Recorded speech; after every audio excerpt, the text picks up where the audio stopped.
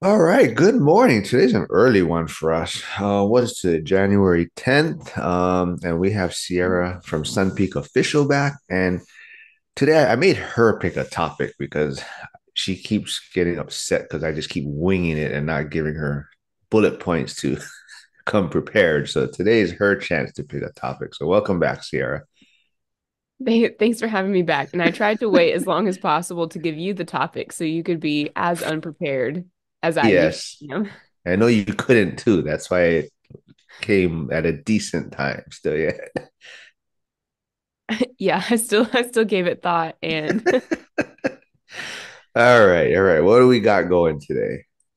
so I thought we could talk about kind of worst money advice that you've been given or that you've heard thrown around, and then maybe some bad money habits that can keep people poor. Ooh, well, I don't know. Worst is such a hard way to describe it. I think for me, I guess the biggest thing would be kind of kind of following what everyone else is doing. So I don't know if it's so much of an advice, but it's kind of so like in the firehouse, you see your captains, they've probably been in the department, 10, 15 years ahead of you. So you see what they're kind of doing to prepare for retirement. So I think for me, that's maybe some of the, I guess you could say, worst advice that I got is kind of just following this path that other people are doing ahead of me, not really paying attention too much that maybe my situation is different. I may have different goals, but just kind of going along this path that they've set for me. And I think that is it's somewhat of a trap, but I would say that was kind of one of kind of the worst advice, I guess you could say, that I got. Yeah, that makes sense. And we kind of talked about how blanket advice or advice that's one size fits all is typically bad advice because when it comes to finances, like it is very personal and situational and behavioral. Like it all really depends on so many factors. So um, I've complained about this before, but the kind of gurus out there on social media make these big generalized statements. And so I've always kind of felt like that was a pet peeve of mine is to like read these big blanket statements for financial advice when there's so many exceptions to all of those things. So yeah, I would say that's definitely what I feel is bad advice for sure. But I think in a way, like you're talking about all these, big social media influencers or gurus that I guess you kind of got to pick a certain talking point, right? Like you can't, like, like you're saying, money is so fluid and everyone's situation is different that if not, you're not going to have this specific target audience, I guess. I guess in some ways, a lot of these gurus, that's why they pick a niche, right? That's their target audience. That's kind of what they're going to focus on.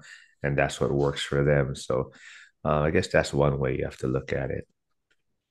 Yeah, I mean, it's great for engagement to, you have your like initial hype crew that's like on board with everything you're saying. And then you have like the people who give it, a couple minutes of thought and then they start to give you pushback. And then it's really great for, getting a lot of comments and a lot of, back and forth on these things that like at first, at face value, they seem like, oh yeah, that's good. Like that makes a lot of sense. And then you're like, but wait, here's all of these scenarios where that would not work out well. So, yeah, I think as a social media strategy, what they do is awesome. Yeah. Now, a tricky one for me though is I don't know if it would really be good or bad advice.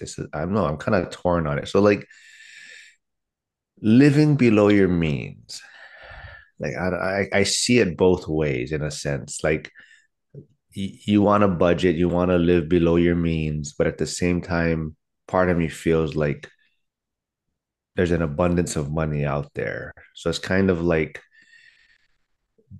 that scarcity and abundancy mindset. So living below your means is important. Hmm. However, should you be striving to, I guess, increase your income in a way? So I don't know if those kind of overlapped each other. Yeah, And I yeah, have or I have that same thought where it's it's almost worse advice to be told to like save your money instead of like go generate more. Yeah, so that's what I'm kind of torn on. I don't know. I guess it's like you're saying, it's where you're at in your journey or where you're at in life, right? So I guess, of course, in the beginning, you do want to live below your means. You want to like Michael Zuber talks about discretionary income and whatnot. So it is important to live below your means in the beginning to make sure you have extra income to invest or grow and whatnot. But at the same time, you also want to always be thinking about how you can increase this income or generate more money. So that's one that, if you don't want to get too caught up going down one way, I think though that's the one thing. Yeah, agreed. I think the worst, if I'm thinking about my specific situation, the worst advice I've ever been given would have been to probably not buy a house when we were in college, and not for any financial reasons, but mostly because people are like, well, you're in school, like you're probably going to move afterwards. Like you don't know where your career is going to go, or what job you're going to get. So like you're just going to have to sell in a couple of years. And I understand, like I hear this excuse a lot as to why people rent is because they want this flexibility to be able to move. And I actually think that's really interesting because it's kind of like one of the best ways to build wealth is to buy a house and move intentionally every couple of years and build up your portfolio that way. And so I just think it's interesting that people use that as an excuse to not buy or to stay renters because it's assuming that your house would not sell whenever you want it to move, and it's assuming that um I guess that you wouldn't want to keep it as a rental either, so or that you wouldn't want to build a portfolio that way. So anyways, I just think that would have like if we had listened to that, um that would have been a bummer because we wouldn't have got all the equity out of the house that we ended up buying initially. And yeah, it had no problem selling whenever it was time to move. So that really didn't affect anything at all. I think that you have to maybe be a little more careful if you have moving in mind that you're buying right and something that is a little more unique or isn't a cookie cutter situation where you're going to have a lot of competition as far as houses selling that might make it sit on the market for a long time. But I think generally if you have that in mind that I'm going to move and this is needs to sell in a couple of years that you just, buy something that's going to be in demand. Yeah, totally agree. I think you just giving me now my best advice is have a plan. Like I think that's and I'm just thinking about what you're saying, listening to what you're saying. I think that's where a lot of mistakes, if you don't really have a plan in place, and it's hard, you get out of high school and you go to college and you're kind of worried about getting your degree maybe and getting a job, and you're not really planning your future so much. And I think that's actually super important. And I had no clue what my vision was and what my goals were. And I think that's, you kind of just get caught up in the rat race and you start going down this path. And even like you're saying, buying a home, not having a plan for it, right? You're just like, oh, I like this area. I want to live here. And you don't really have a plan on what your next step might be. And like you're saying, like, your plan might be to move or it might be to sell in 2 years. So that's going to help your decision on what type of property you might buy or not extend yourself. It's not going to be your dream home, maybe your first purchase, but just having some plans. I think that's actually super important. And one of the best advice you can get is just having some sort of plan on what your next steps are going to be. Yeah, I agree completely. And educating yourself on what the options are just so that you know your exit strategies or even if it's kind of interesting, like you're saying, you get caught up in the rat race because when it comes to graduating from high school, like the only thing anyone's talking about is, where are you going to go to college? What are you going to major in? And no one's talking about like, well, what's your living situation going to be? Like, are you going to get a house and get roommates and like, um, keep your living expenses low that way? Are you going to live in the dorm? Do you have a, scholarship for that? Like, there's not really a lot of talk over your options when it comes to that. When that's really one of the ways to stay ahead financially is just thinking about what you could do and could you buy a house and are you prepared for that by the time you get to college? Like I said, I've wasted like 20 years. So at least like you, I think had a better vision. You did purchase a home earlier than I did, and you had some sort of plan, I think, in place. I mean, yeah, you said you wish you'd do things a little bit differently, by selling it. But yeah, for me, like I just bought something and yeah, I'm going, this is gonna I'm comfortable and got super complacent. I wasn't really continuing educating myself. So that goes back to what you're saying, this education and constantly learning. And kind of goes back to like we said too, it's depends at what point of life you're in. And that's all about learning, right? Things are always changing, and even money, like how it's being used and what type of tool it is, and so and how much value it has, right? So Yeah. so I think that's always super important, is moving forward and not getting complacent in where you're at. So what are some money habits that you think keep people from I want to say keep not necessarily keep them poor, but keep them from breaking out of the rat race or being able to get ahead or save up for something that they're wanting. Well, I think for me, and I don't hear too many people talking about it, so maybe I'm maybe I'm wrong on it, but I I, I think that too many people get caught up with their credit score. And I know, you want to have a good credit score. And I think that's uh great number to determine how you are with your money. But I think sometimes it's misleading in a sense, because you can have a great credit score and actually not be good with money, in a sense where you're not trying to acquire assets. You're not spending your money properly, buying things that are going to increase your value, because you're not using your credit because you're worried about keeping it at a certain level, or you're trying to get an 800 credit score. But sometimes that just means you're not actually using credit, right? You may have this credit score, but it's not that you're actually acquiring things or using your credit to increase your wealth. So I think, like, for me, I don't know if I'll ever have an 800 credit score. And I think that's more because I'm constantly using my credit to buy assets now. I mean, of course, before I was buying wasteful things, but now it's like I'm using my credit to take advantage of it and use it to buy things that can increase wealth or increase cash flow. So there's times where my credit score goes down, and that's because I'm buying things to help with generate wealth. And then it goes up, it comes down, but that just means you're using your credit. So I think that's something that I think people get caught up too much, is worrying about where their credit score is at. Yeah, that makes a lot of sense. And then it's a great strategy to if you're going to get some really high credit score in order to get the best rate possible on an asset, but then like you still need to use it for Yeah. that and then let it fluctuate. And I mean, unless you're just acquiring consistently all the time, then you have time to build it back up. And Mhm. yeah, that makes a lot of sense. Yeah. Um, so I was gonna say one sorry, one thing I see a lot of people do is buy really trendy items. So I would just like take stock of how many trendy items, do you have a Stanley cup with a handle, you know, and do you have a Nalgene cup and do you have, how many of the trends do you follow and spend on in order to kind of keep up with like what's cool? And I think that's one thing that a lot of people get sucked into and they don't even realize it's a habit. They just think like, oh, this is something I need in the moment because marketing has done a really good job of telling them that they need that. And I think yeah, trend if you shop trends, that's a money habit that can keep you from really breaking out and focusing on wealth. Yeah.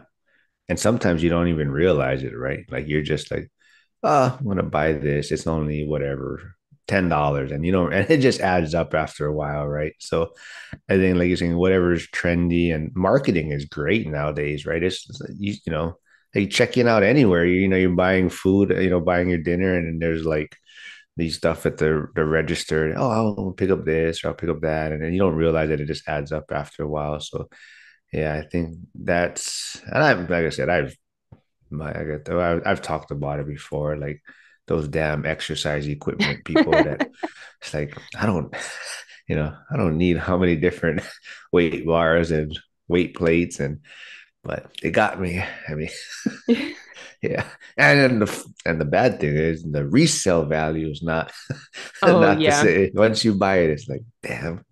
Yeah, so that came to mind because we've been going through a lot of our older things and trying to, test out reselling and seeing how that would go. And there's definitely I can almost tell like the stage of life when I decided to stop buying things like on a impulse buy and but then I have all of this stuff from before then and I'm like, man, I use these things maybe one or two times Yeah. and they're nearly new. Like we can obviously sell them, but yeah, definitely. It definitely got me for a long time. And I guess I made a shift at some point and decided I didn't need those things anymore. But well, Yeah. any other habits you can think of or um traps that people fall into that I think the last thing I want to touch on, like, and I think it's just goes, I think everybody talks about it is kind of the get rich quick schemes.